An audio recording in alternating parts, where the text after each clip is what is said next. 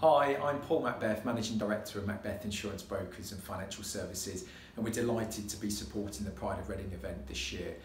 I first went to a Pride of Reading event many years ago at the Crown Plaza in Caversham and reconnected with it 3 years ago when our office manager Lisa Harper nominated Springfield Primary School in Tilehurst for the incredible way that they supported Lisa and her family following the tragic death of her son Byron.